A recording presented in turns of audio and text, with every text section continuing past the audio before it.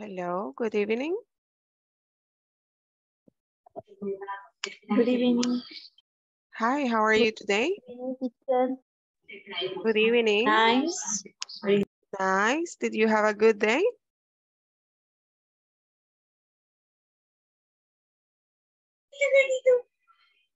Very nice. Very nice. Good. ¿Qué tal ayer, el día de ayer? I was work. Oh, you were working.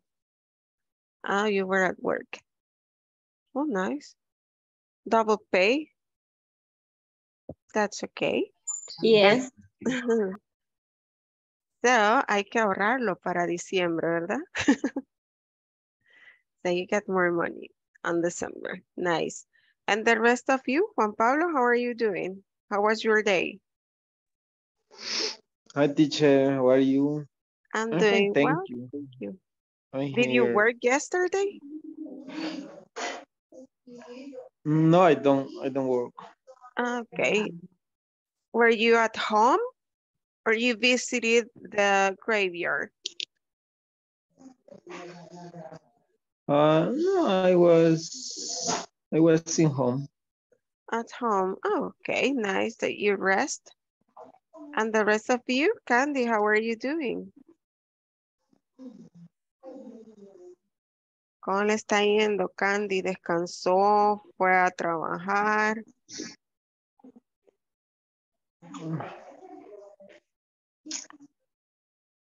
Quizás no está por ahí, Candy. Bueno, gracias por estar a tiempo en su clase. So vamos a comenzar. Déjeme compartir la pantalla. Seguimos acá. Ok, estuvimos practicando esta conversación, ¿recuerdan? We were discussing about the core values of a company in this conversation that we practice. Just to make a refresh, do we have 2 volunteers to role play this conversation again, please?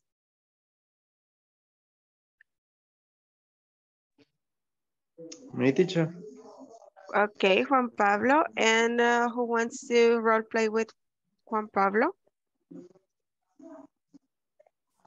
Eric, thank you. Okay. Did you receive a newsletter about the core values of the company?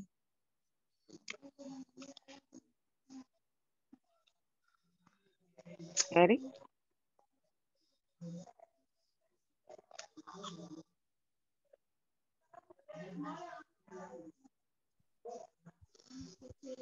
Are you having problems with your microphone or is it mute?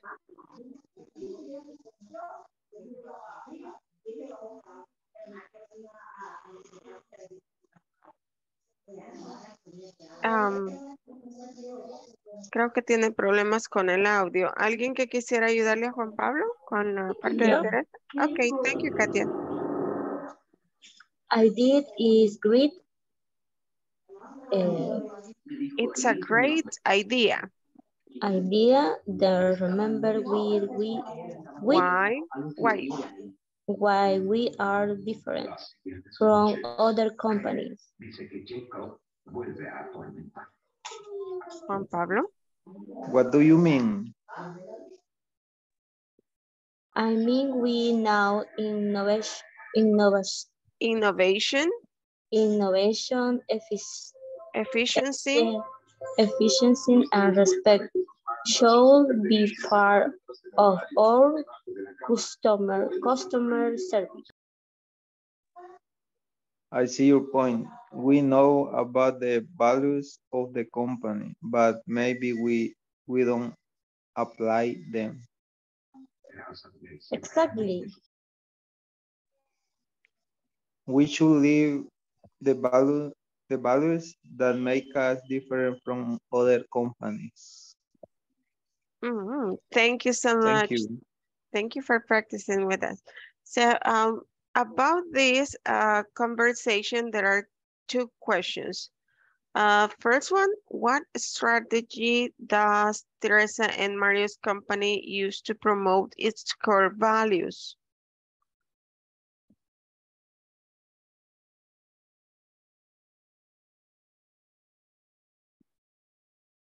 Are Mario and Teresa possibly impacted by the company's values? How? So we have to discuss and answer the two questions here. Les voy a dar tiempo para que vuelvan a leer la conversación y contestemos estas dos preguntas que están acá. What's your opinion? I'll give you time.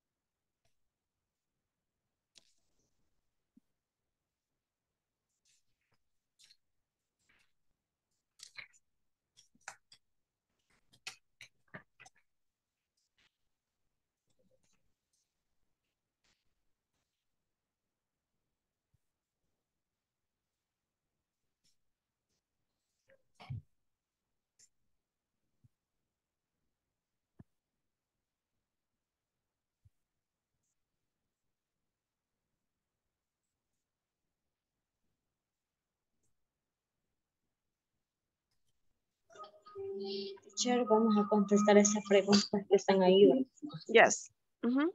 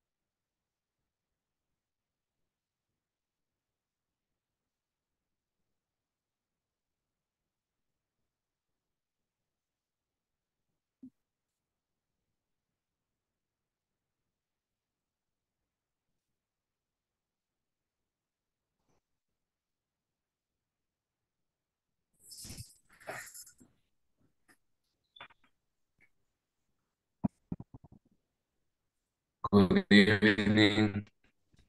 Good evening. No, no me escuchan.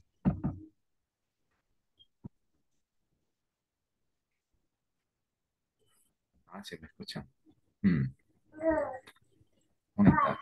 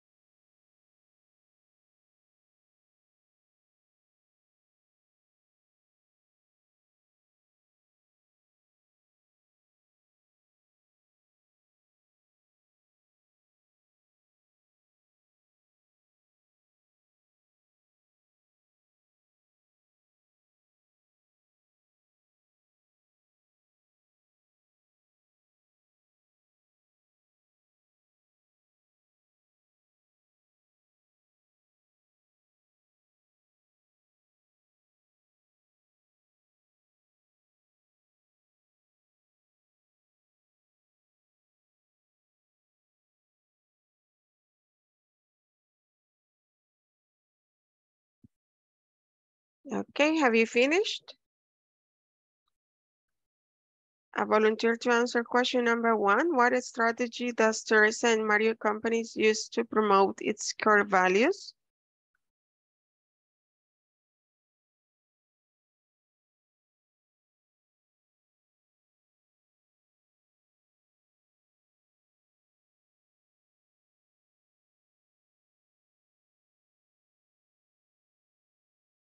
Ramiro, Good evening, good teacher. evening. Yes, Teresa and Mario's company to send newsletter with the noble, innovation, efficient, and respect values of the company. Excellent. Yes, they send newsletters to the employees reminding about the core values of the companies. Excellent. Thank you so much, Ramiro. Number 2, are Mario and Teresa possibly impacted by the company's values and how?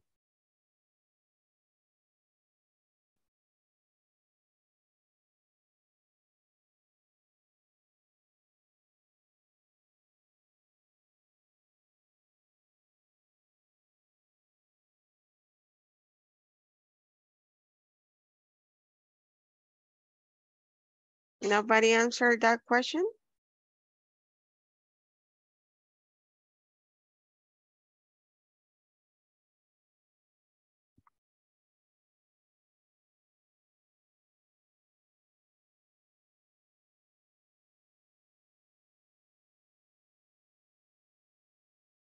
What do you think? Are they possibly impacted by the company's values?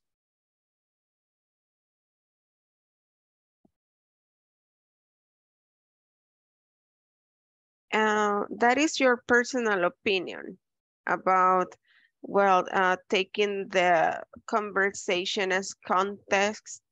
Yes, Ramiro? Yes, teacher.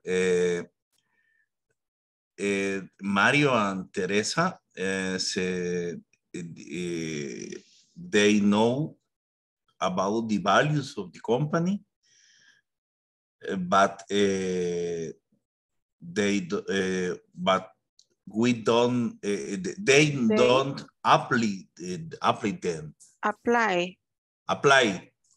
Excellent. So yes, they know the values of the companies, but they don't apply them. So they are not really impacted by the values of the companies. Excellent, Ramiro. Thank you so much.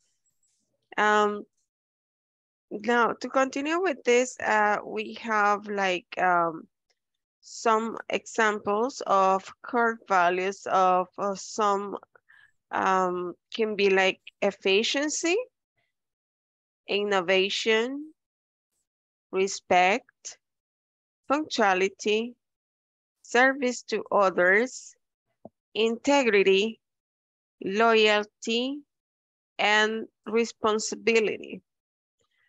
What are the top 5 values that should be part of any company? Here we have, I think, let's see, 8. What for you, what are the top 5 of these values that every company should have?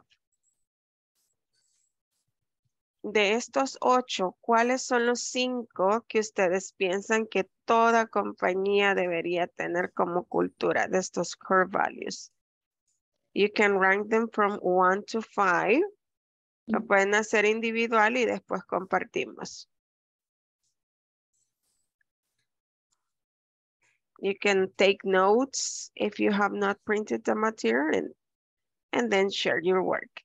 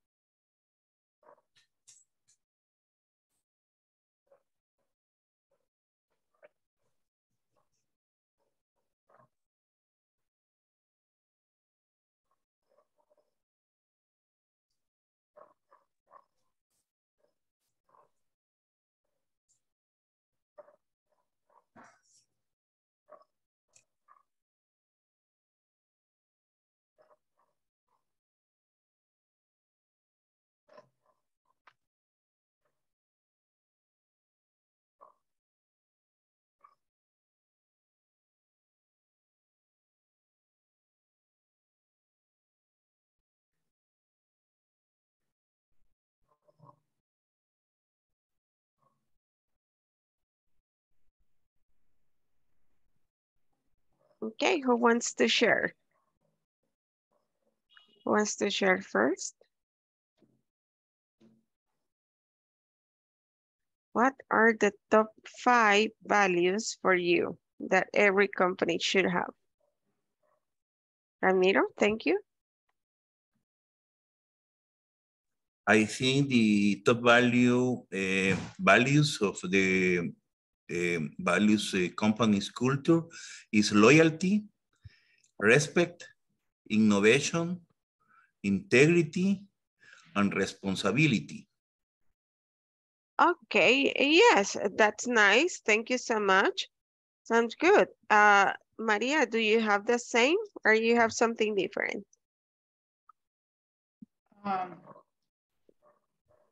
I am integrity, services to others, innovation, eficiencia, respect. Pretty much similar, yes. Very good. Thank you so much for sharing, Maria. Anybody else? No. ¿Alguien más o todos tienen los mismos?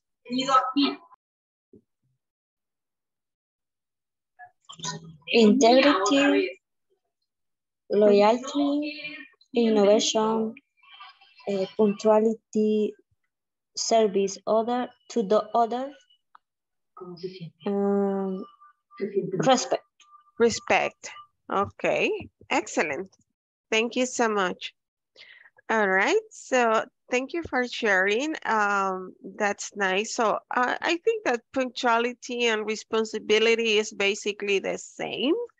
And yes, so your top 5 is excellent. I agree with you. So number 5, it says complete the sentences below with one of the values from the box. So, and then we're going to compare the answers. So we have 8 values there. So you have to choose which one completes the sentence the best. The first one is already done for you as an example. We have number 1, it says, for example, I apply when I get to my job on time. So the contents of the sentence tells me that the best word to complete there is punctuality. And it says, for example, I apply punctuality when I get to my job on time. Let's complete the other 5 sentences with one of the values on the boxes, and then we're going to compare. Pueden, si gustan, solo escriban number 1, punctuality, number 2, para que no copien toda la oración. Y si han impreso el material, pues, excelente. But if not, remember you can write the answers in your notebooks and then we share.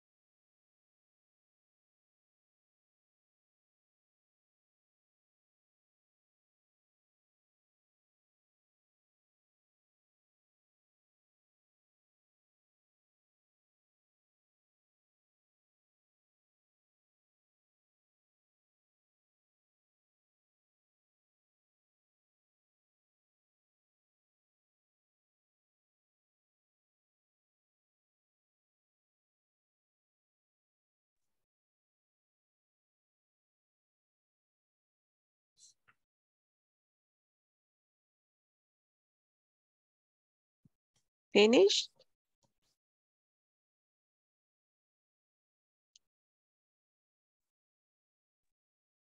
Yes, I finished. Okay, so do you have number 1? Yes. Well, number 1 it's already done. Number 2?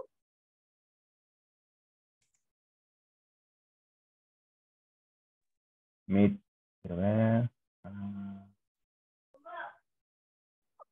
Okay. Me, teacher. Okay. Dice, when I welcome customer to the store, I show respect. That is a good option. I show respect. When I welcome the customers to the store, I show respect. Good. Volunteer for number 3? Ramiro, thank you. Responsibility is to accept your mistakes and their consequences. Yes. Excellent. Thank you so much. Number 4, Marjorie. I show punctuality when I finish my duties on time. Yes. Another option? I show responsibility. Yes, that can be. Another one? Punctuality. Efficiency. Efficiency. Efficiency. Efficiency. Efficiency. Yes, it can be efficiency, can be punctuality or responsibility. Any of those choices. Let's see, number 5, volunteer. Me, teacher. Thank you, Jose. If a subject creative solution to me, creative solution to me team. To my team. My team. To my team. I apply innovation. Innovation. Okay, excellent. Thank you so much, Jose. Number 6, volunteer. Me, teacher. Okay. When I offer help to a customer, otra vez. When I offer help to a customer, I demonstrate service to others. Excellent. Service to others. That is correct. Okay, good job with this exercise. So we've been practicing this vocabulary about the core values of a company. Okay, so now we're going to move on, and page 13, we have, they continue talking about company identity. In this part, we're going to be describing how our departments relate to others in the organization, okay? We have this conversation, and here in this side, you can see this is an organization chart, and some of our companies have one in a visible place. So at the top, we have the floor manager. Then we have a maintenance chief and the maintenance personnel, the safety engineers, then the supervisor, which I think that supervises the machine operators, assemblers, and truck drivers. So this is just like an example of an organization chart. Most of the companies have them in a visible place. But let us practice this conversation. You can repeat at home. Remember that we do it with microphones off to avoid the delays with the internet. So let's repeat. Hi, Roxana. Welcome to Rex. My name is Jessica. I'm the Industrial Safety Manager. Perdón, Engineer. Vamos a repetir otra vez. Hi, Roxana. Welcome to Rex. My name is Jessica. I'm the industrial safety engineer.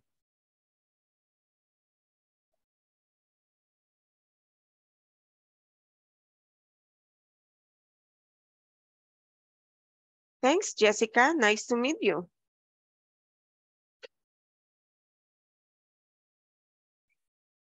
My department is responsible for keeping the safety of the plant.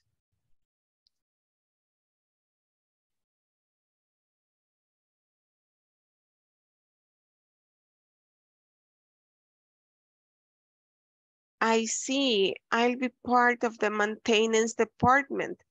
Will I be responsible to you?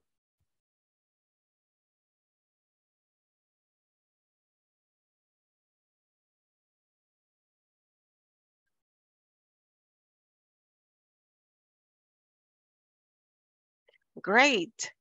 Our department work together, but the maintenance chief is in charge of directing your department. You will be responsible to him.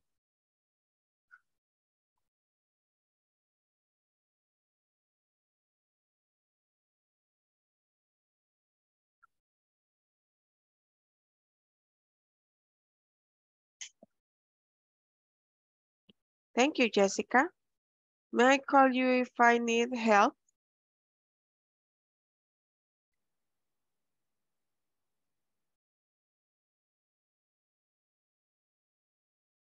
Sure. Any question?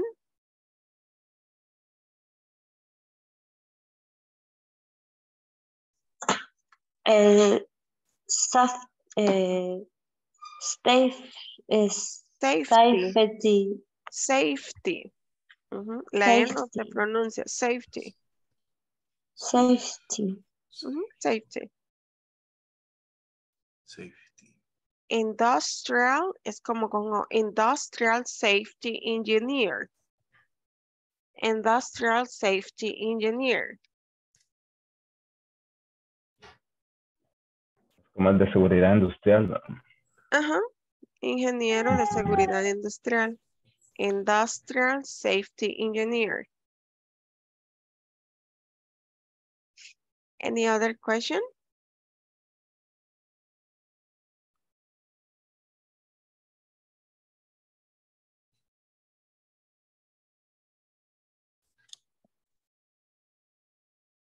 My or maintenance. Maintenance. Maintenance. Maintenance. Ajá, la E, la última E no se pronuncia. Maintenance. Maintenance.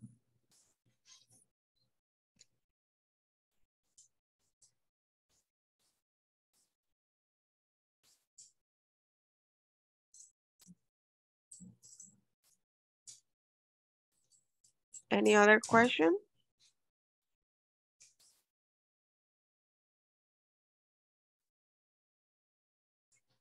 Okay, if there are no more questions, we're going to practice this conversation in groups. I'm going to create the breakout rooms. Remember that this one is on page 13. Si lo van a ver desde el material es en la página 13 y pues igual ahí tienen la presentación, el PowerPoint en caso que quieran hacerlo desde ahí. Vamos a dejar de compartir un momento y voy a crear los breakout rooms para que practiquen.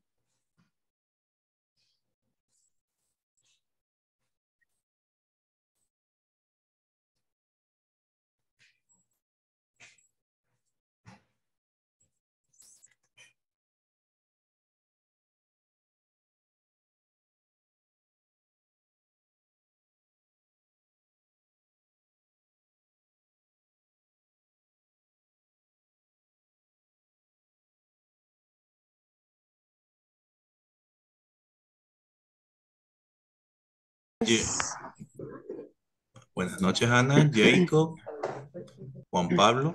Buenas noches, Rami. What's up, Ramiro? How are you? Very fine, thank you. Very And well. you? I'm so tired. Ok, estoy preparando para para poner la presentación. Me dicen si ya la pueden ver, Sí, por favor. Ok, sí. Ujú. ok. Si Está. quieren comenzamos, como ustedes gusten. De acuerdo.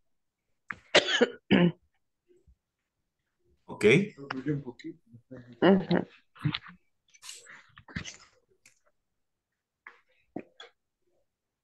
comiencen o comienza alguien conmigo, como gusten. ¿Quieren inicio yo? Ok, Hi, Roxana. Welcome to Rex. My name is Jessica. I'm the, como dijo en Industrial inglés? Safety Industrial Engineer. Safety Engineer. Thanks, Jessica. Nice to meet you. My department is responsible for the keeping the safety of the plant. I see. I will be part of the maintenance department. Will be responsible to you. Great. Our departments work together, but the maintenance chief is in charge of directing your department. You'll be responsible to him. Thank you, Jessica. May I call you if I need help? Sure. Ok. Bueno. Creo que vamos bien, ¿verdad? Yes, only one word, responsible. La primera suena como responsible. Responsible. Ajá. Responsible. Responsible. Okay, responsible. You will be responsible to him. Okay. Responsible to. Ajá. To you. La de mantenimiento siempre me cuesta, teacher, también cómo se pronuncia. Maintenance. Maintenance. Ajá. Maintenance. Maintenance. La I no se pronuncia la primera I. Maintenance. Maintenance. Maintenance. Maintenance. Sí. Okay, maintenance, sure. Maintenance. Okay. Gracias, teacher. Okay. Thank you. ¿Quién va? Me. Elizabeth. Okay, Elizabeth. Me. Hi, Roxana. Welcome to Rex. My name is Jessica. I'm the industrial safe engineer. Safety engineer. Thanks, Jessica. Nice. Perdón. Thanks, Jessica. Nice to meet you. My department is responsible for keeping the safety of the plant. Plant. Ajá, como que va a decir planta, pero sin la plant. Ajá. Voy a volver a repetir, teacher. That's okay. My department is responsible for keeping the cipher on the plant. Just remember is responsible. Responsible. Responsible. Excellent. Responsible. Okay. I see. I'll be part of the maintenance department. Will I be responsible to you? Okay. Great. Or the departments work together about the together. Work together. Yes, together. Together. Excelente. Con the together. Perdón. But the maintenance chief is in charge of directing your department. You'll be responsible to him. To him. Thank you, Jessica. May I call you if I need help? Sure. Sure, okay. Thank you.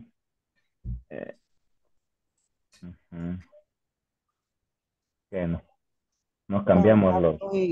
Juan Pablo y Silvia, no sé si iban a practicar. Yeah. Sí.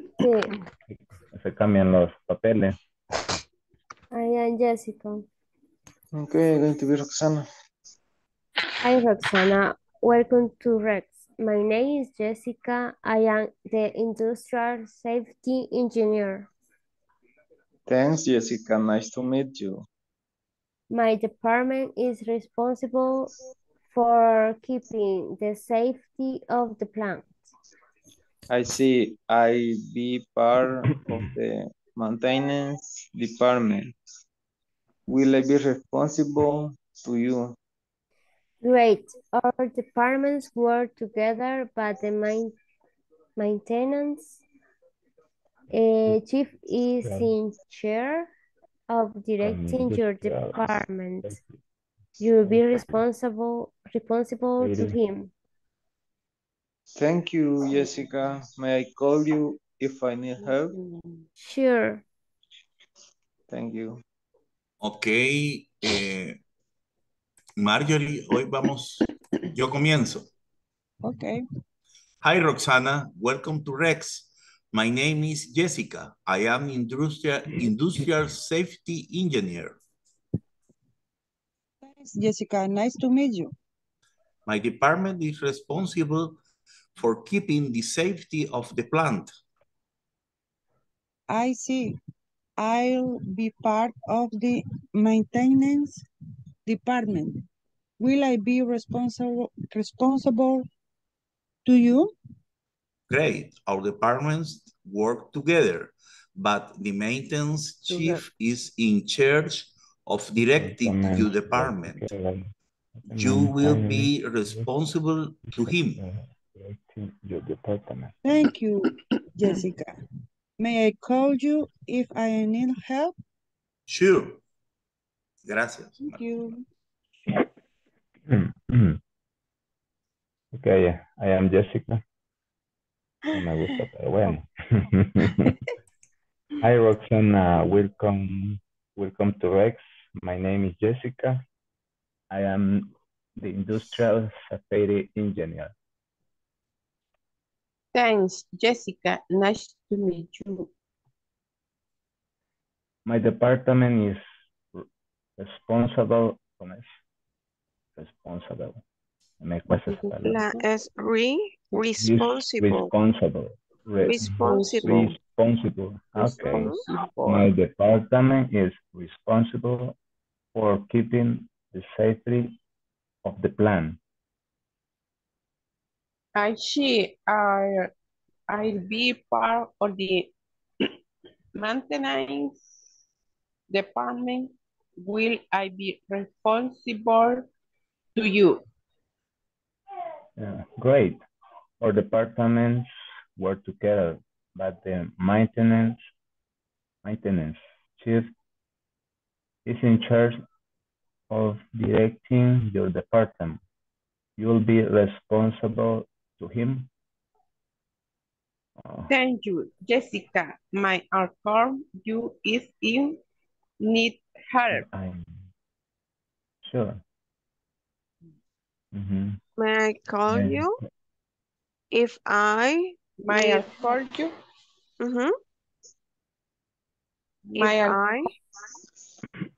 I need help. Need help. Excellent. Okay. Okay, I am Roxana. Okay, I'm going to be Jessica. Hi, Roxana. Welcome to Rex. My name is Jessica. I'm the industrial safety engineer. Thanks, Jessica. Nice to meet you. My department is responsible for keeping the safety of the plant. I see. I be part of the maintenance department? Will I be responsible to you? Great. Our department work together, but the maintenance chief is charged of directing your department. You will be responsible to him. Thank you, Jessica. May I call you if I need help? Sure. Okay.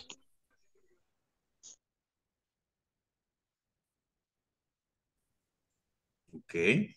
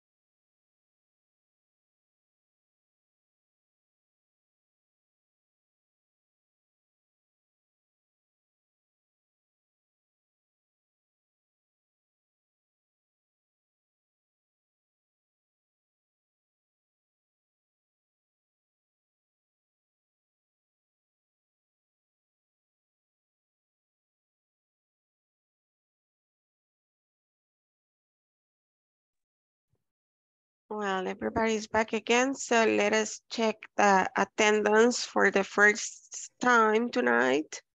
So let us please turn on the cameras if it is possible for you. And remember to say present as soon as you hear your name. Let's begin.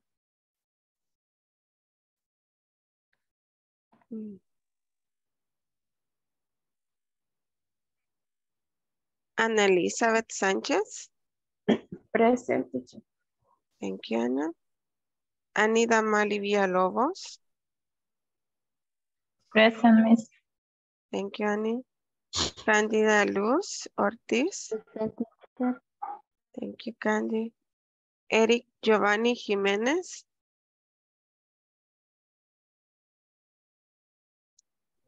I am present, teacher. Thank you, Eric. Eric Josué Reyes.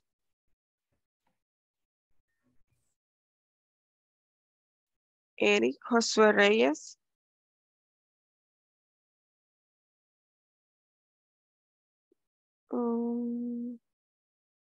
Eric creo que tuvo problemas con el audio y se desconectó, parece. Henry Emerson.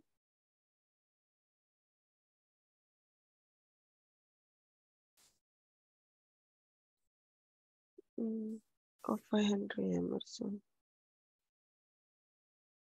Eric José, thank you.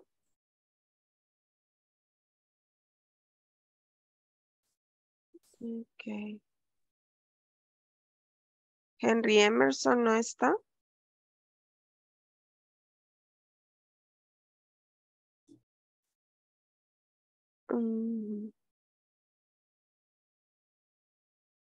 Jacob Benjamin. I'm present, teacher. Thank you. José Alfredo Hueso. Present, teacher. Thank you. José Osvaldo. Present, teacher. Thank you. Juan Pablo Rodríguez. Present, teacher. Thank you, Juan Pablo. Katia Rosicela Cruz. Presente. Thank you. María Julia Ramos. Present, teacher.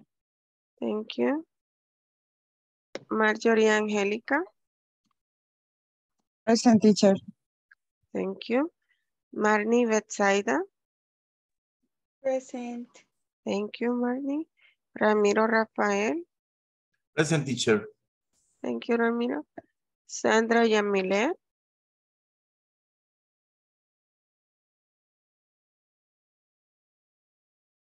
Sandra Yamilet.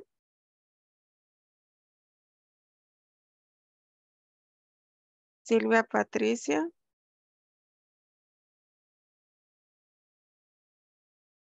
Wilfredo José Flores.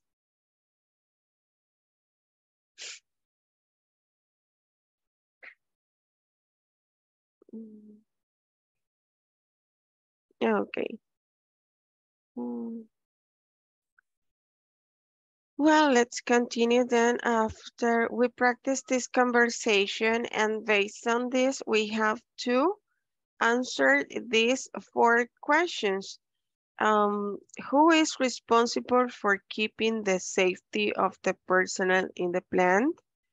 Who is in charge of directing the maintenance personnel? Who is Roxana responsible to? And then in number 4, it says, look at the organizational chart above. Who are the safety engineer and the maintenance chief responsible to? We are going to answer those questions based on what you have in the conversation.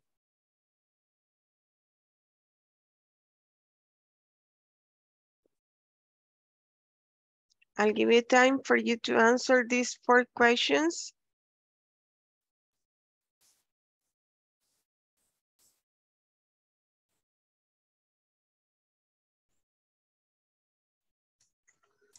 Number 1 is Jessica.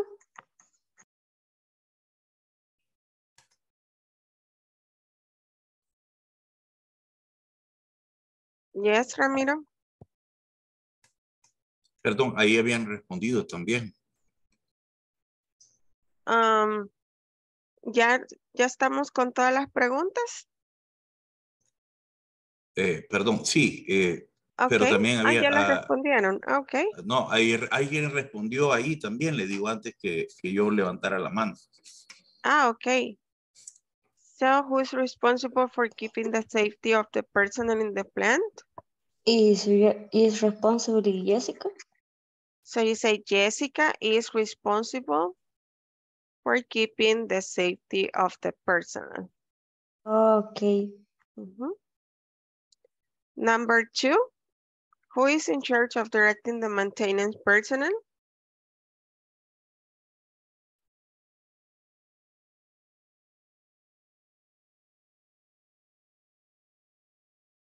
Nobody has the number 2?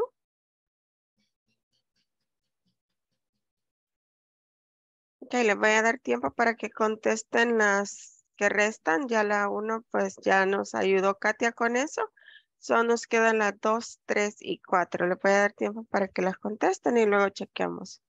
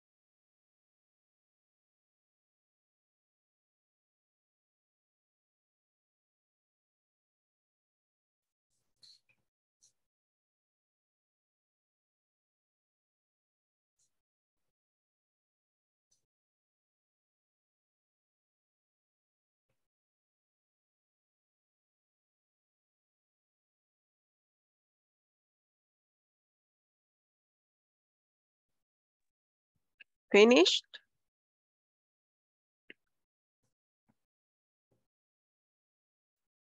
Who has the number 2? Who is in charge of directing the maintenance personnel? Ramiro? The maintenance chief is in charge of directly the maintenance department. Oh yes, excellent. Thank you so much for the answer. Who is Roxana responsible to?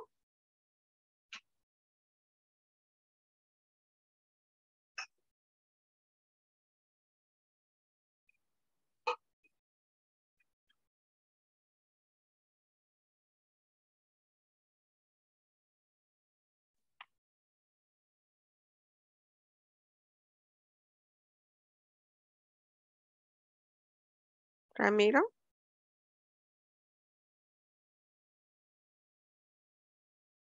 She is responsible to Department of the Maintenance. Do you have the same answer, Ramiro? Yes, teacher. The maintenance chief is responsible, Roxana. It's Roxana. Yes, correct. Thank you both. Number 4, look at the organizational chart above. Who are the safety engineers and the maintenance chief responsible to? Who has that one?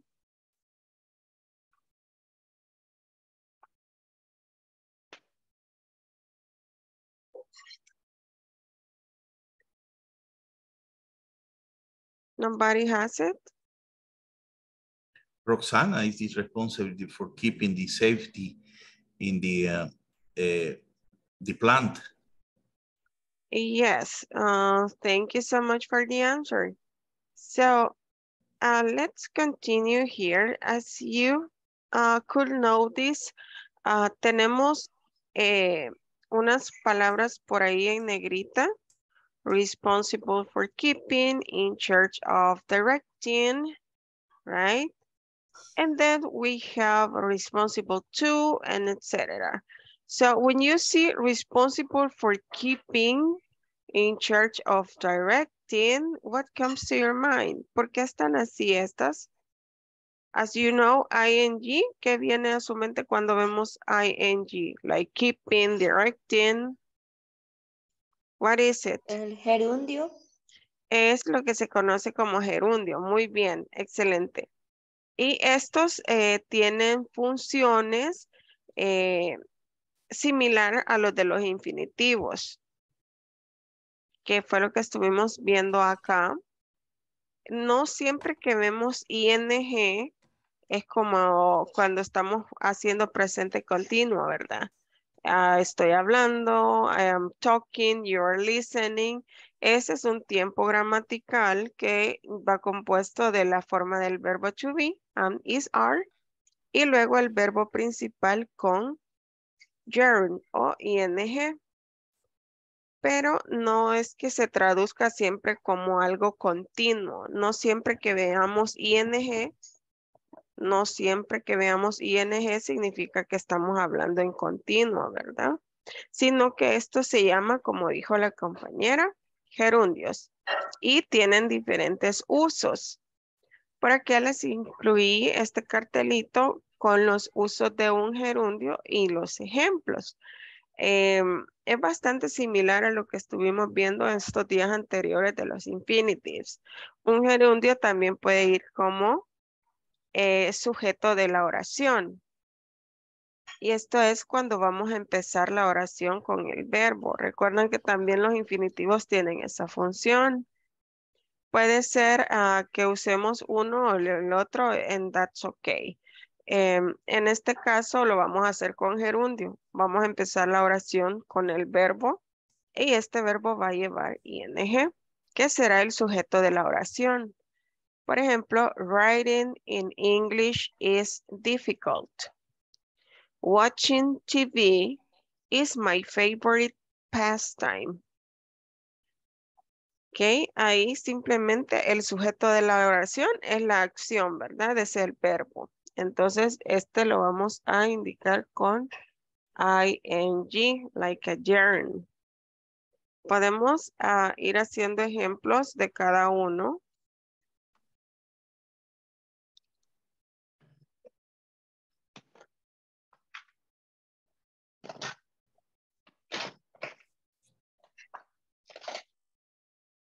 ¿Podemos dar más ejemplos usando un yearn como sujeto de la oración?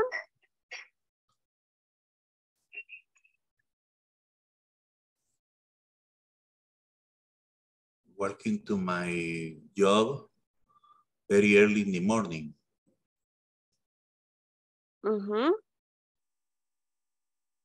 Walking to my job early in the morning is relaxing. Yes. Can be. Okay. Okay, that sounds good. Any other example? Swimming in the pool is refresh. Swimming in the pool is refreshing. Okay. Very good. Any other example? It can be drinking coffee in the morning is the best thing in the world. So in this case, it is functioning as subject of the sentence. It can be also as direct object of a sentence. También puede ser como el objeto directo. Esto es más o menos lo que les explicaba también con los infinitive, después de algún verbo que indique algún tipo de emoción. Acá, por ejemplo, tenemos ejemplo con like y love. ¿Qué otros verbos pueden indicar emoción?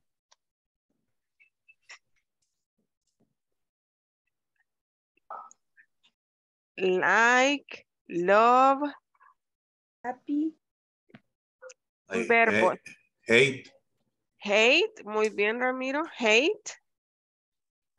Y enjoy. Esos fueron los que vimos el módulo pasado. Love, like, enjoy, hate. Si después de esos verbos vamos a ocupar otro, este segundo iría en yearn. Por ejemplo, tenemos aquí I like writing in English. I love going out to restaurants. Podemos hacer más ejemplos usando like, love, enjoy y hate.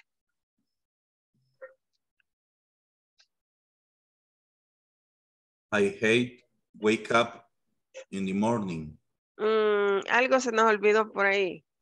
I hate wake up. Pero ¿cómo se pone en ING? Waking. Ajá. Waking. Okay. Waking. I hate waking. Waking in the morning.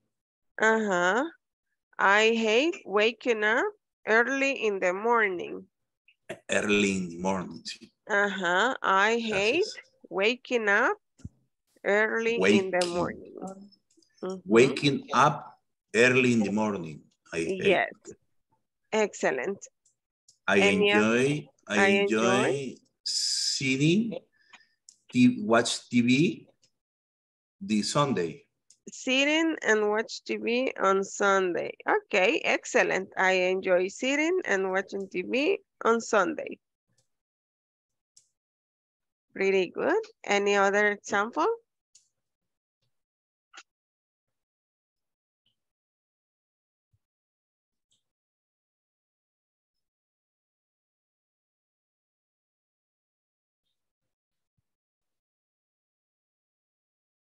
¿Algún otro ejemplo? ¿Algo más que puedan expresar con like, love, enjoy, hate?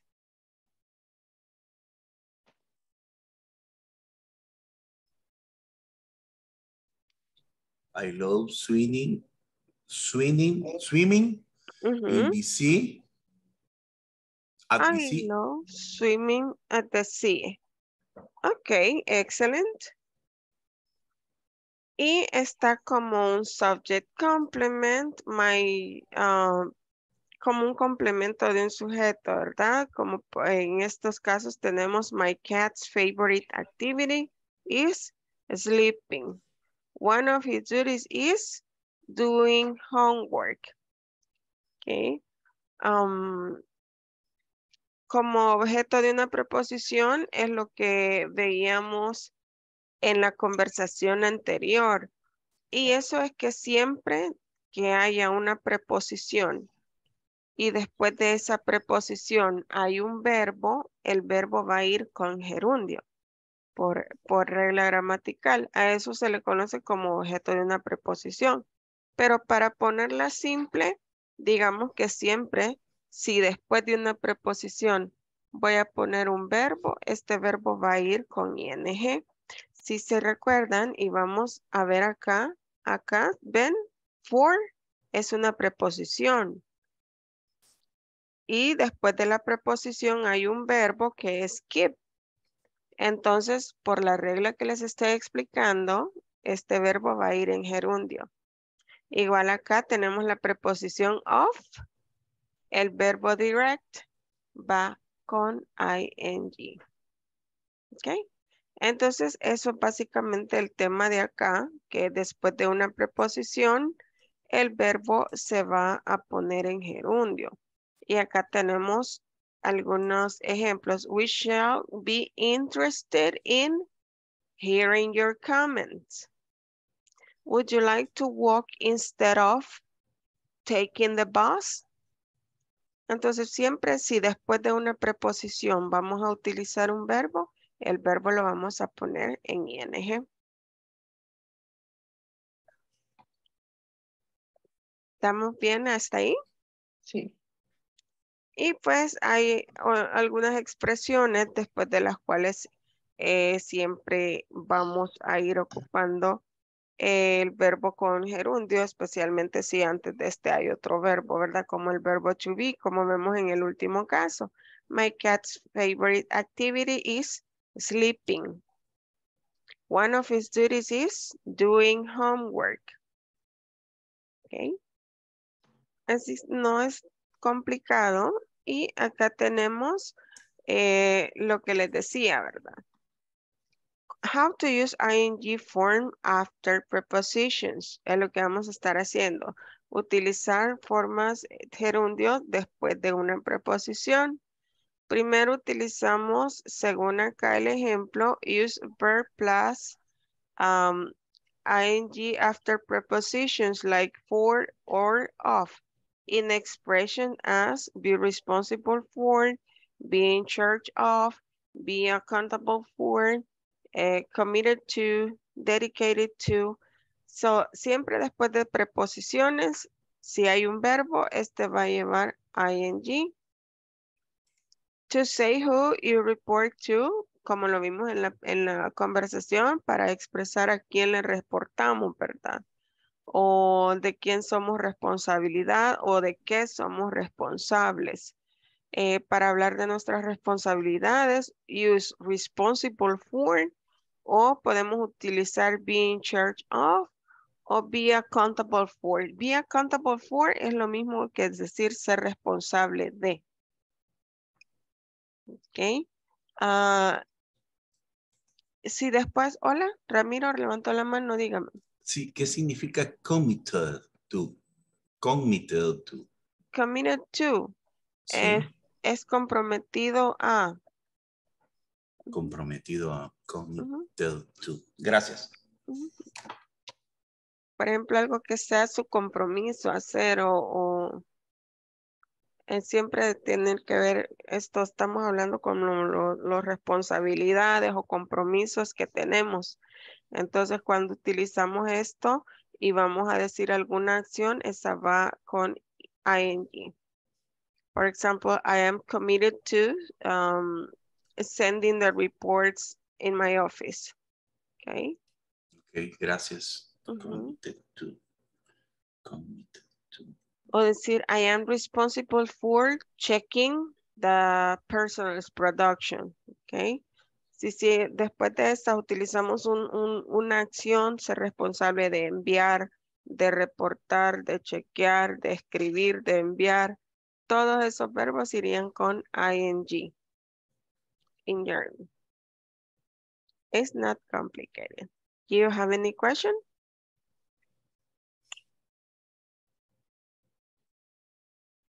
podemos practicar. Entonces, aquí hay un cartelito que está como, es un organizational chart y buscando con este cartelito podemos guiarnos para responder las preguntas y vamos a ir escribiendo los verbos en paréntesis con ing. Who is responsible for? Aquí tendríamos que escribir. Supervising. Supervising, who is responsible for supervising the machines operators? Según este cartel, ¿quién sería el responsable de supervisar a los operadores de maquinaria? The safety engineer. Entonces podemos escribir la respuesta. The safety engineer is responsible for supervising the machine operators. ¿Ok? Lo vamos a hacer en grupo para que sea más fácil. I'm going to stop sharing. And this is on page 14 of your material.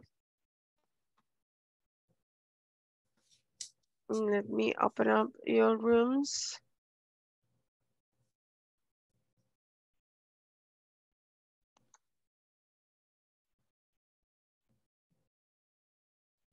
Okay, let's complete the exercise.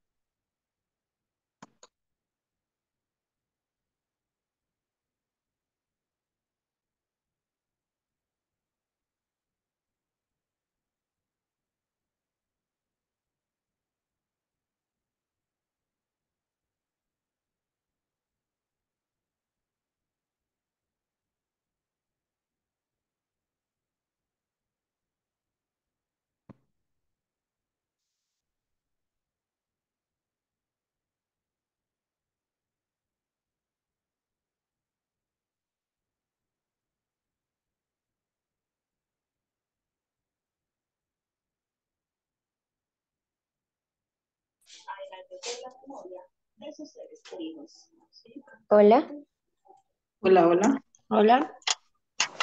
comenzamos.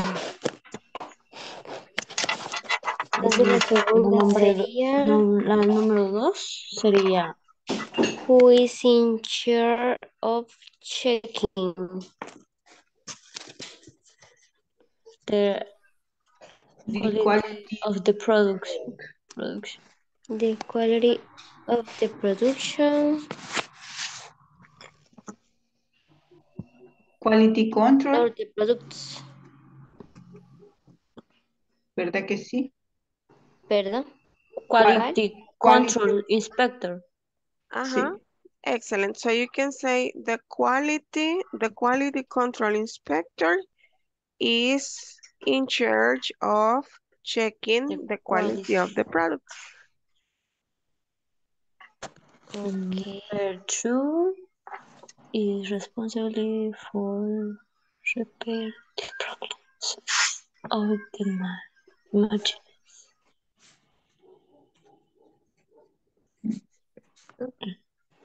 Computer department, number 3. Number 3 is Or who is supervision or matching operators. the problem of the Matching operators. supervisor.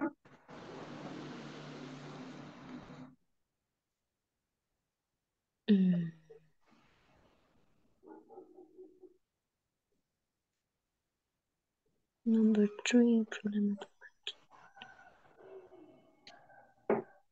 Dice Who is El personal de responsible? mantenimiento también.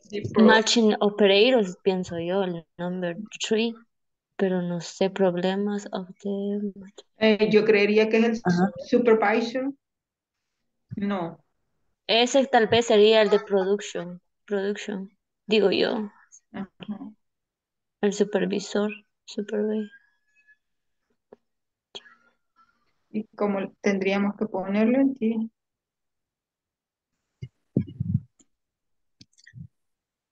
Normalmente las personas en una empresa que son encargadas de reparar máquinas son las agentes de mantenimiento.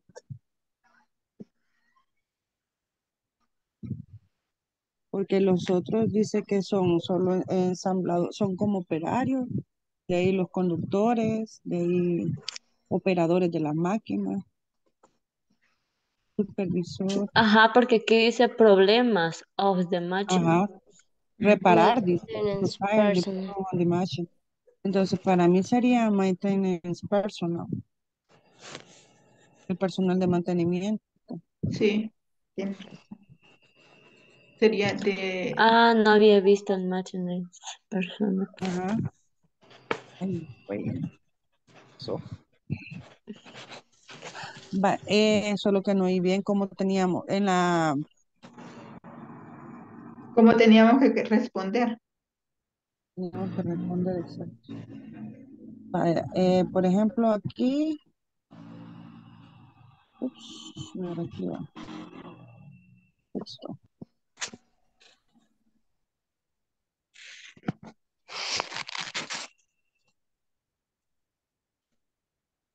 Bueno, o sea que yo soy malísima para esto, ¿verdad?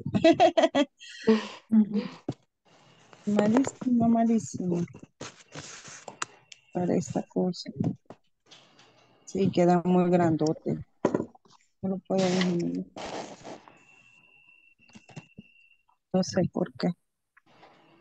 Porque ahí sería, bueno, en la número 2, el primero sería check-in, ¿verdad? Check-in.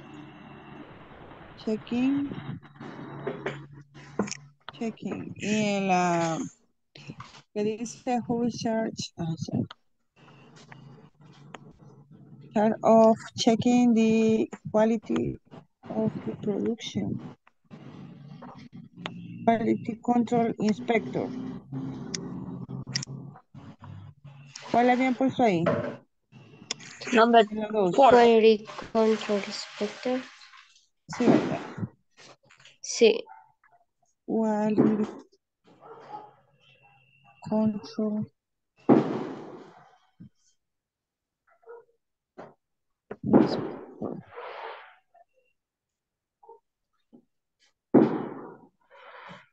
Y en la 2 dice entonces repairing, es verdad. En la 3, perdón. Repair. Repairing. Repairing. Mantenimiento. Ajá. Sería The mantenimiento. responsible is maintenance personnel. ¿Qué es eso? Perdón, creo que es juguetes. Están emocionados, por ahí están enfiestados. Ah, personal. Ok, la número 4 dice, who is accountable for selling the production? Sería de sales personal. Es como la contabilidad. Ajá, Accountable for, aunque accountable for es como ser responsable de. ¿quién es el Responsable de las ventas de los productos? Ajá, sí, no es como contable. Ajá. The Sales Department, creo que es. Ajá, sí, Sales Department, the accountable for sales is Sales Department. Sería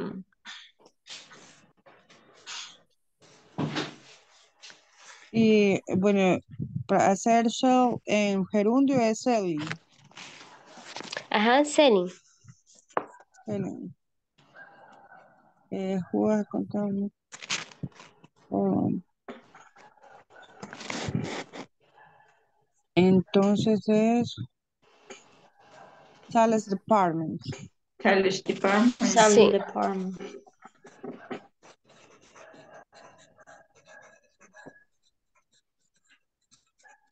Okay.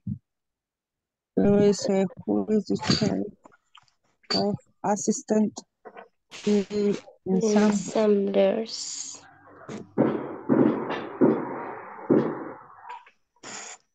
el cargo asistente.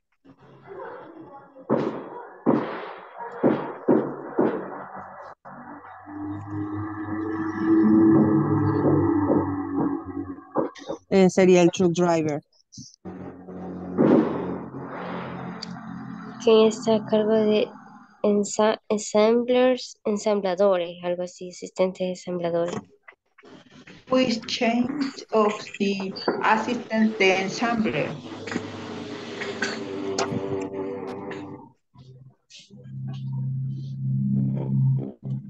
Asistencia. Ajá, truck No dice drivers. quién está a cargo. No, es quién está a cargo, ¿verdad? De los Ajá. ensambladores sería el supervisor. Supervisors. Ajá, Ajá. supervisor.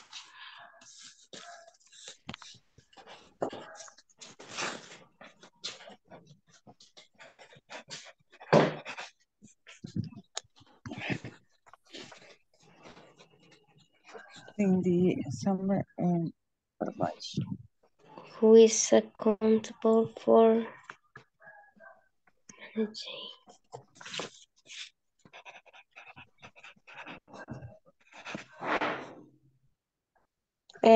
Number 5, Who dijeron, is accountable for the manager, the world depression? El departamento financiero, no. ¿Qué es Word? Completo. Completo o entero. Completo. Ajá, es eso. Así ¿Quién es es. responsable de manejar la operación completa? Sería el gerente general. General manager. General manager. La operación completa. ¿Mm? Floor manager. que no, el primero es ese. Number 1, General No, Manager. no era safety engineer. Who no. is accountable for manager the world operation? La operación completa. Si estamos hablando solo de la producción, sería floor manager. Ajá. Pero Sí, si estamos hablando de la administración general de la empresa, Auditor. no sería el gerente general. General manager. Sí, pero yo creo que quizás aquí es floor manager, si estamos hablando de la operación. Creo que sí. Floor manager creo que es. Ajá. Bueno, pongámoslo así porque, pues sí, de la operación completa sería flow managers. Aunque si involucramos a todos los demás, porque ahí vimos el departamento de ventas y también vimos quality control, ya no estamos hablando solo de flow manager, sino que estamos hablando de general Manager. Sí, del CEO.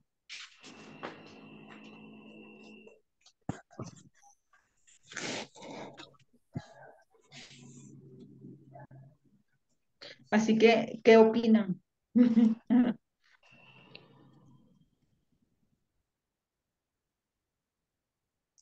Creo que sí. Lo mismo.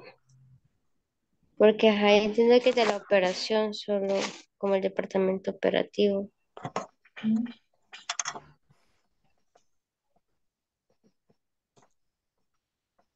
Ok. Entonces sería el primero, el verbo en gerundio sería check-in.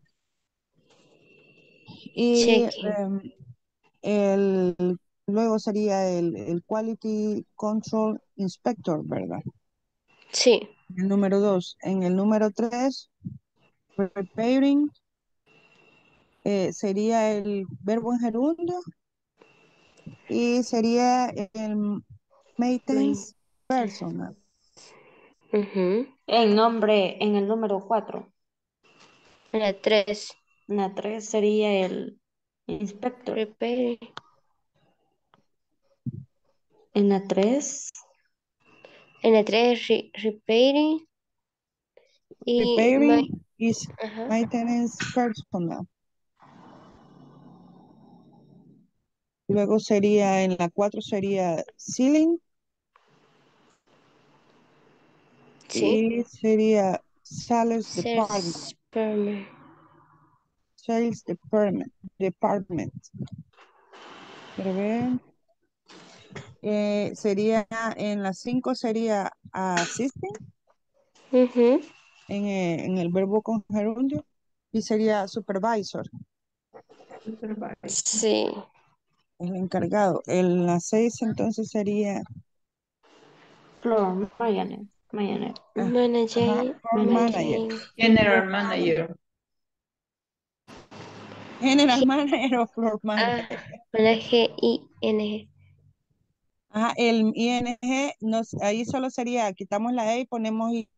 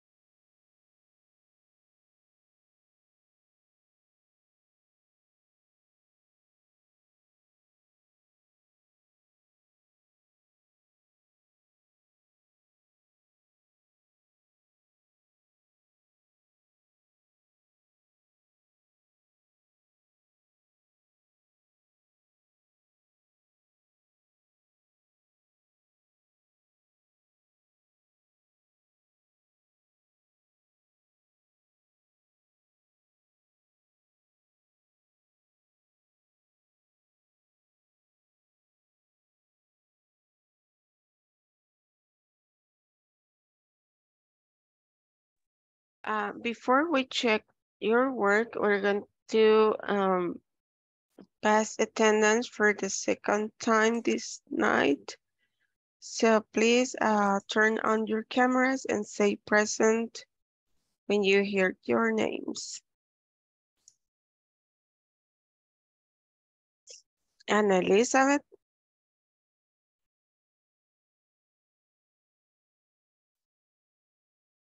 Present. Okay. Anida Mali. Present. Thank you. Cándida Luz. Present, teacher. Thank you, Candy. Hoy le toca su 101. Okay. Eric Giovanni. Present, teacher. Thank you. Eric Josué. Present, teacher. Thank you. Henry Emerson.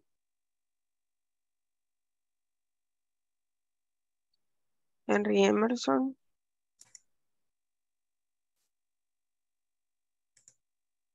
Ok, parece que no está. Give me 1 second.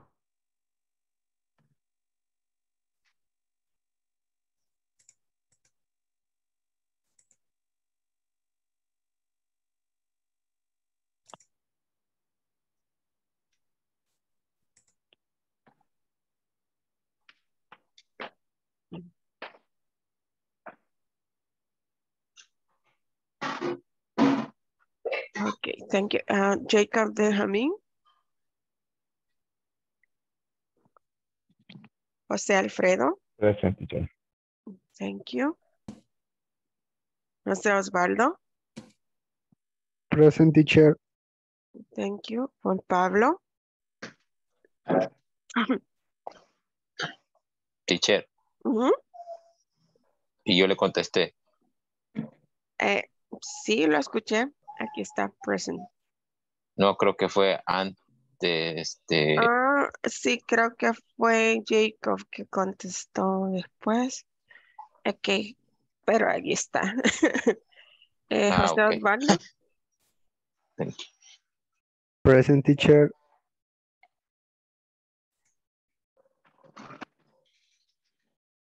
Ok, seguimos con Juan Pablo.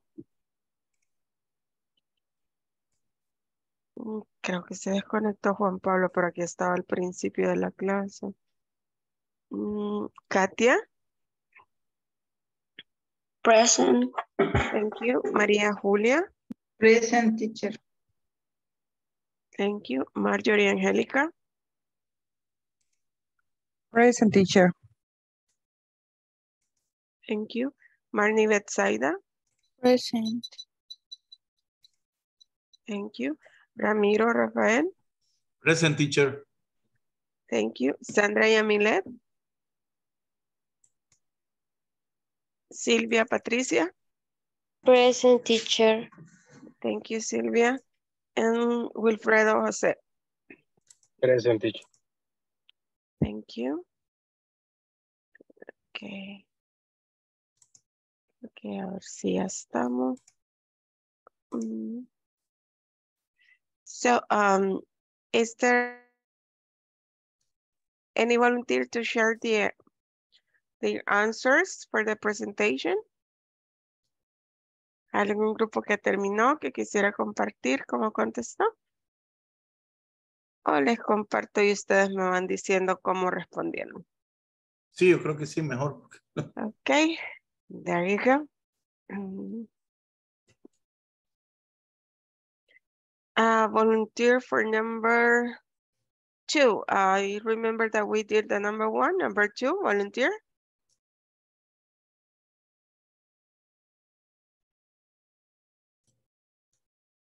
Yes, teacher. Does anybody has the number 2? Ramiro, thank you. Who is in charge of checking the quality of the products? The auditor is in charge of checking the quality of the product. Okay, excellent. Yes, I think that is okay. Or, yes, it can be the auditor or the quality control inspector, either or. I think both can be. Excellent. Thank you so much, Ramiro. Volunteer for number 3, who is responsible for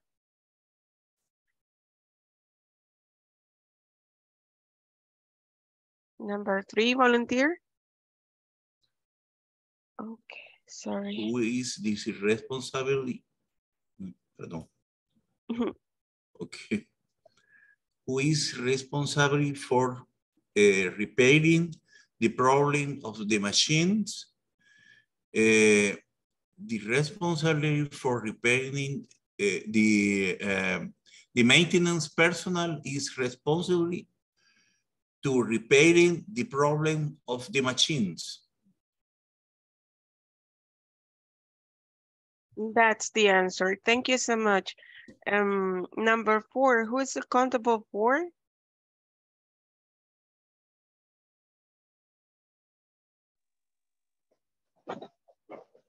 What is accountable for selling the products?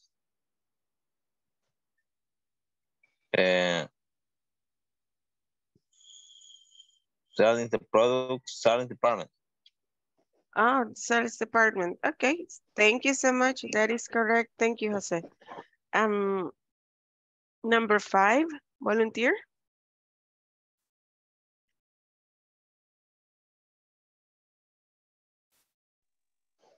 What is in charge of?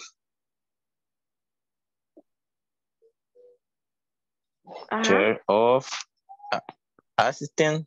Assisting, esa se pronuncia. Assisting. ¿Cómo se pronuncia assemblers o assemblers? Assemblers. Assemblers. Okay. Assemblers. Assisting the assemblers.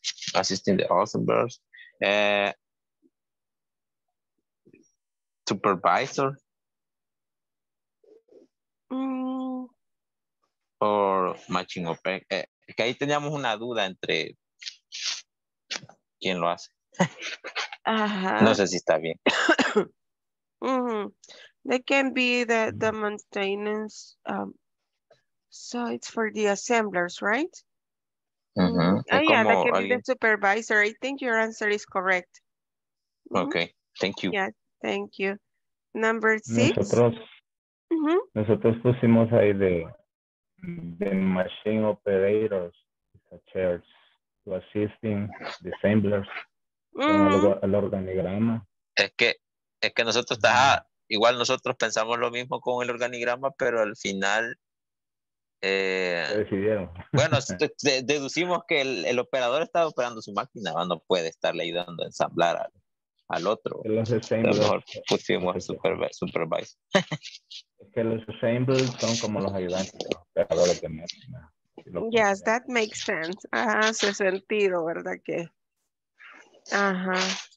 hace sentido, ¿no? Que ellos tienen su responsabilidad, tanto los machine operators como assemblers and truck drivers.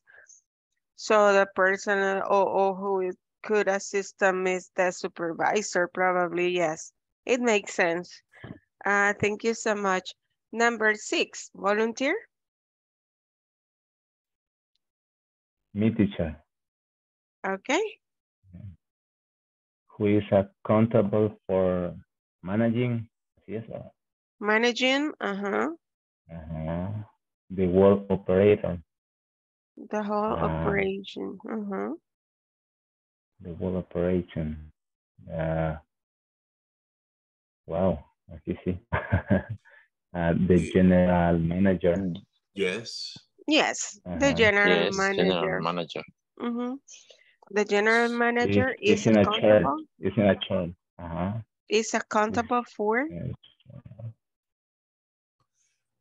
Teacher, una consulta. Operator. Accountable es contabilizar. No. ¿Qué es being accountable for? Is like responsible. Es lo mismo. Es lo mismo. Sí. Es lo mismo que responsible. Yo estaba traduciendo mal. Accountable, yo pensé que era contabilizar. Entonces habíamos puesto en la 4, who is accountable for selling the products. Decía, the financial department is accountable for selling the products. Está equivocado. Yes, accountable for es lo mismo que responsible for. Ok, gracias. You're welcome. Igual es de toda la operación. Todo, algo completo. Operación total. Ok. O La sea, operación completa, the whole operation. Es correcto lo que dijo Jacob. Entonces, the general manager is accountable for management to the whole operation. Yes. Gracias. You're welcome. Es que esa no la terminamos. Sí. No la terminamos.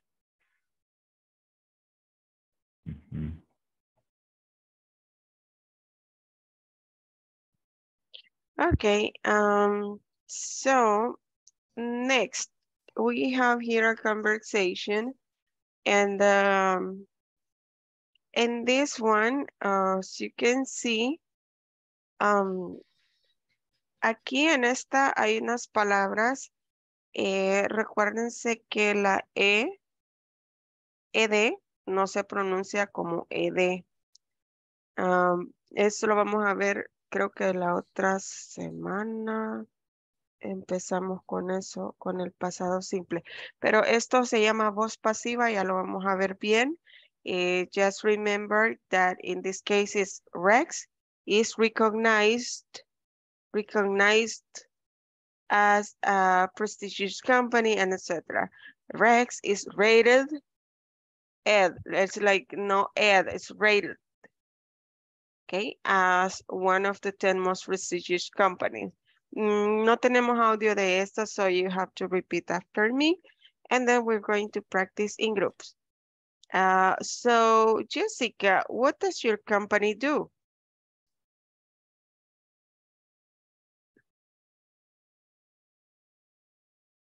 At Rex, we produce clothes for kids.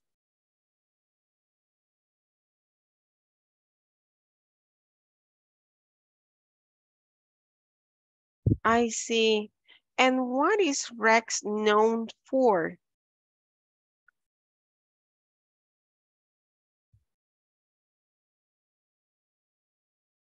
Rex is known for the modern designs and the quality of the clothes we make.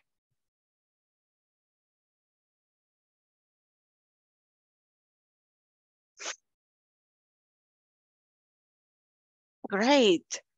And are you happy to work for Rex?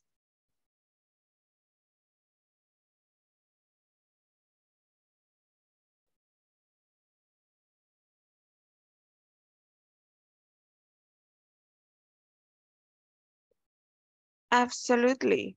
Rex is recognized as a very prestigious company. Their personnel is important for them.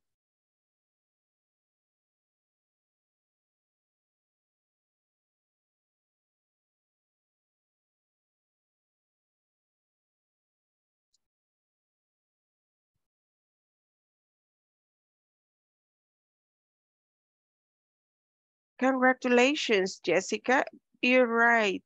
Rex is rated as one of the 10 most prestigious companies in El Salvador.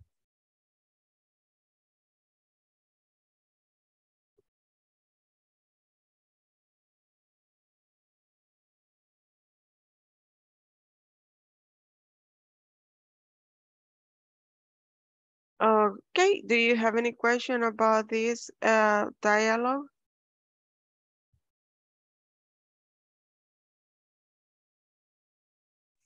Yes, teacher. What is Rex now for? Now for es reconocido por. Gracias. Okay, any other question? Clothes for kids. O clothes. Clothes. Prendas de vestir para niños. Clothes. Ropita para niños. Prendas. Clothes. Make.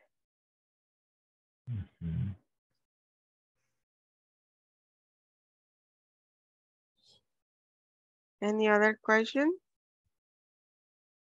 No, teacher. Okay, so we're going to make groups and practice this conversation. Just let me stop sharing so we can practice this with your classmates. So let's see.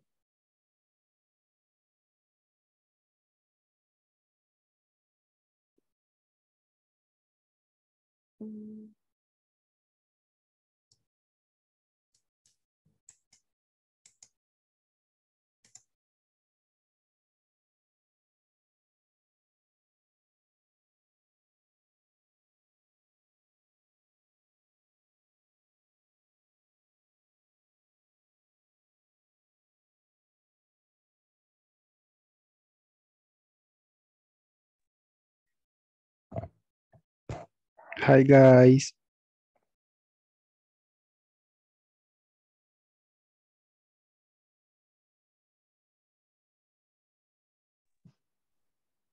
Oh, hello. Hello. No, no puedes compartir. Quiero ver si puedo. Dale, dale, dale.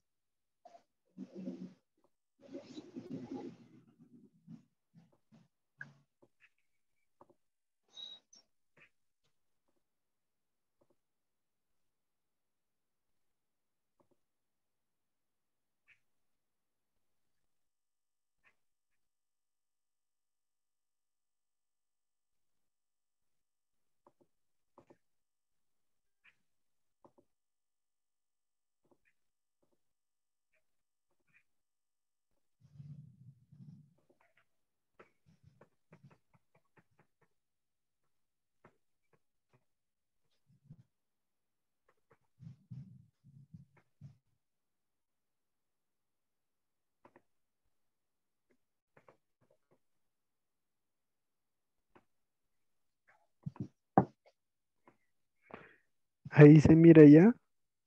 Yes. Esta era, ¿verdad? Sí, esta era. Sure. Ujú. Ok. Empezamos. ¿Cuántos somos? 3. Con la teacher son 4. Si gusta, dale con Candy después. Voy Dale, yo va. con alguno de ustedes. Yo soy Danielito. Soy Danielito. Ok, Candy, comienzo. Voy. Candy. ¿Me escucha? Sí, ¿verdad? Sí, claro. Va. ¿Usted, Daniel? Sí, yo soy Daniel. Ok. So, Jessica, what does your company do? We production clothes for kids. I see. What is Rex now for? Is now for the modern, the thing in the quality of the clothes we make.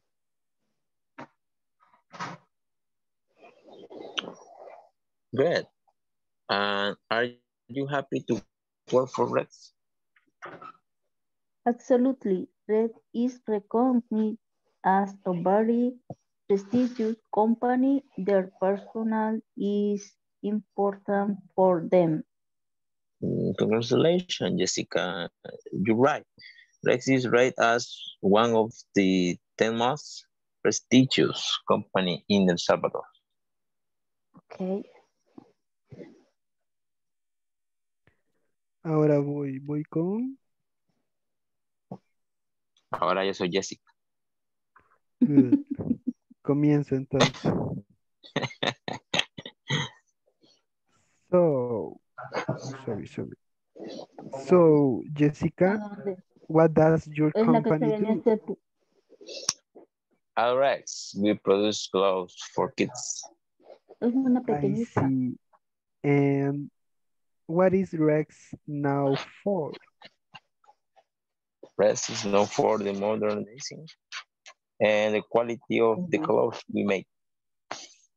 Great. And are you happy to work for Rex? Absolutely.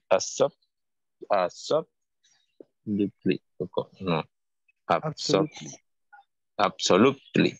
Perdón. Se me trabó la lengua. Absolutely. Rex is recognized as a very prestigious company.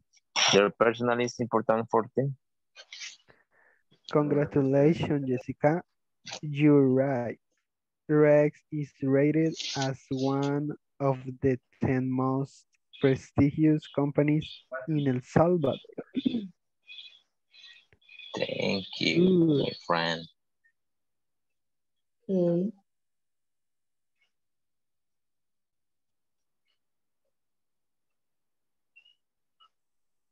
Ahora creo que voy con Candy. Okay. Candy sería Daniel, porque ya fue Jessica, ¿verdad? Sí, pues sí. So, Jessica, what does your company do?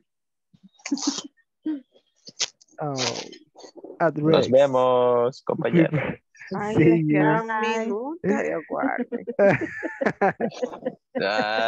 Pues siga. Okay. Ahí teníamos la Ya teacher, no lo siento, regañó la teacher. teacher. Ya nos regañó. At Rex, we produce clothes for kids. Y todo por mi culpa. ¿Qué dije? Ya tiene sueño. No por.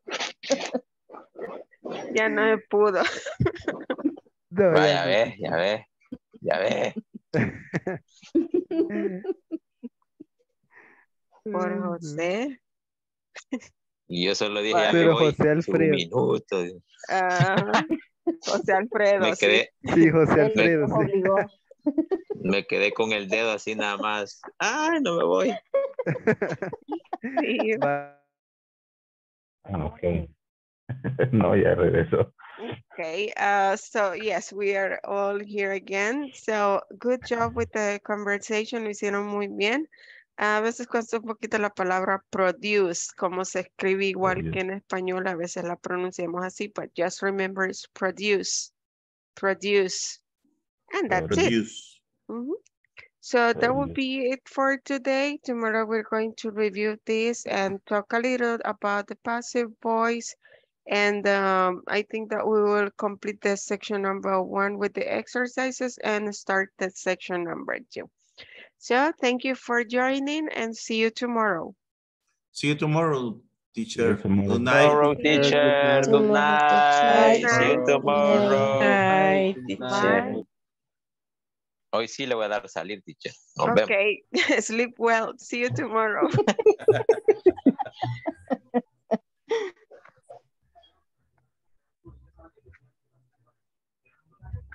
¿Cómo va, Candy? ¿Cómo se ha sentido?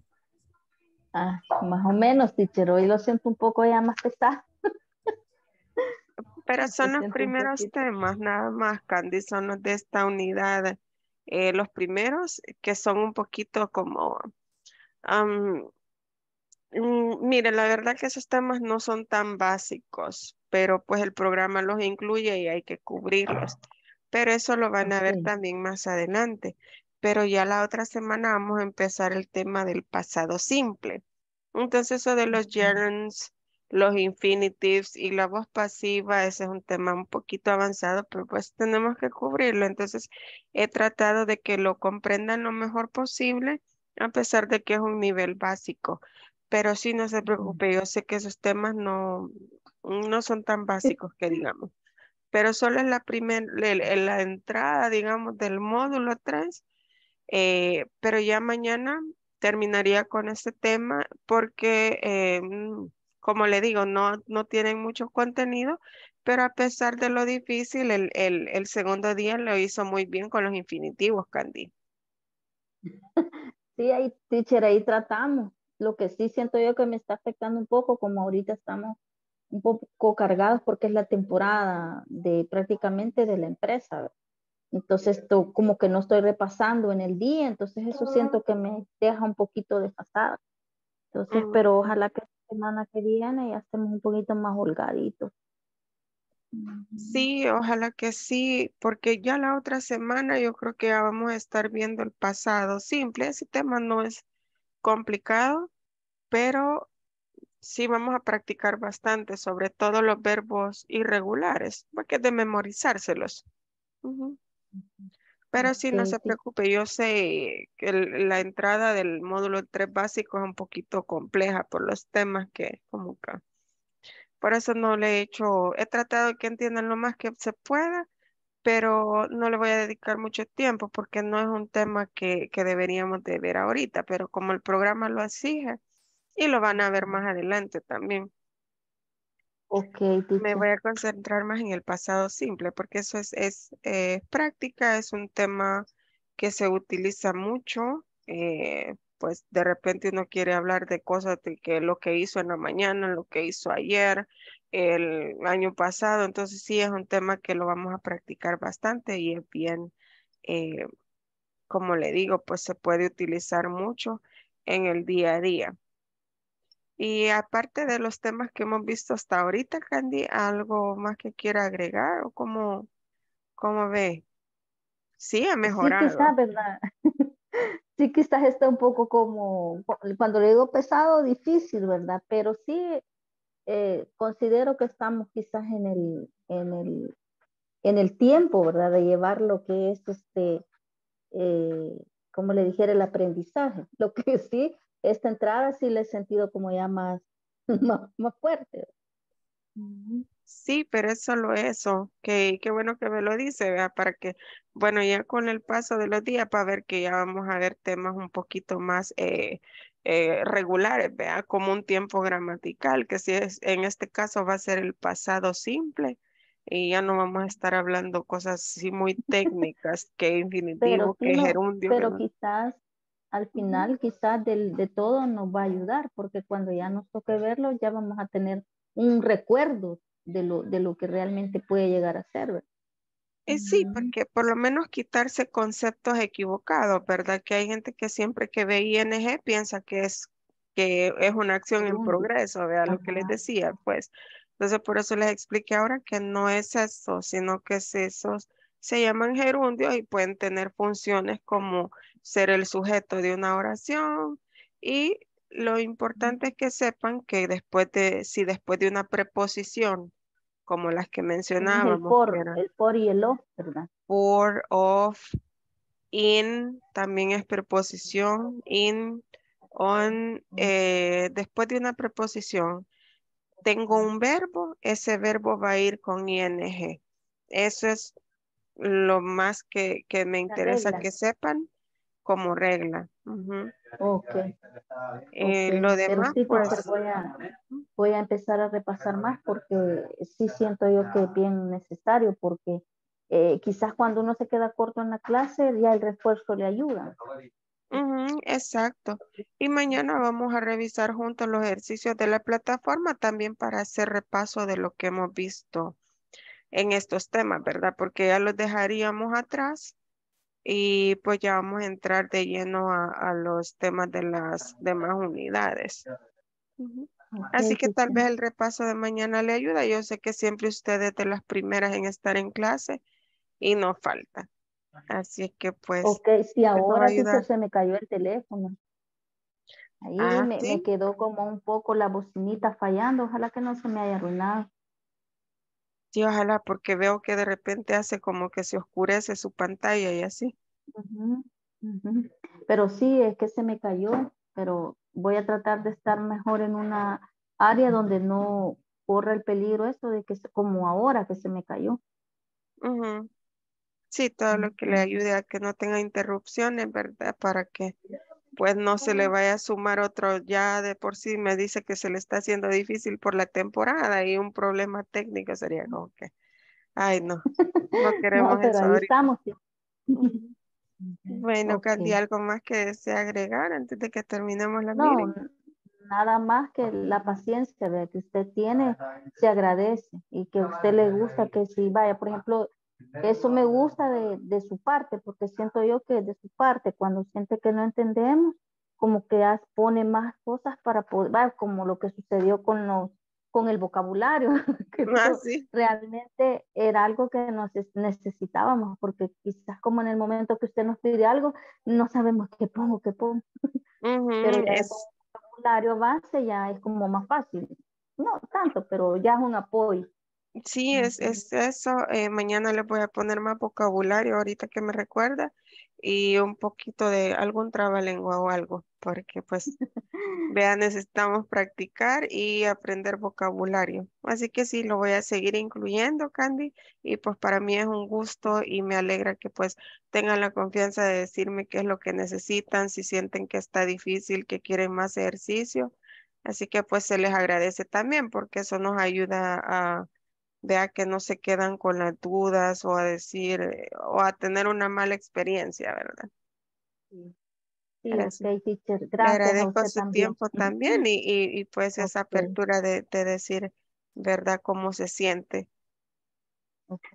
Gracias, Bueno, entonces. Candy, gracias por Buenas quedarse. noches. Buenas noches, que Ujú. descanse. Hasta mañana. Gracias igual. Hasta Adiós. mañana. Adiós. Bye.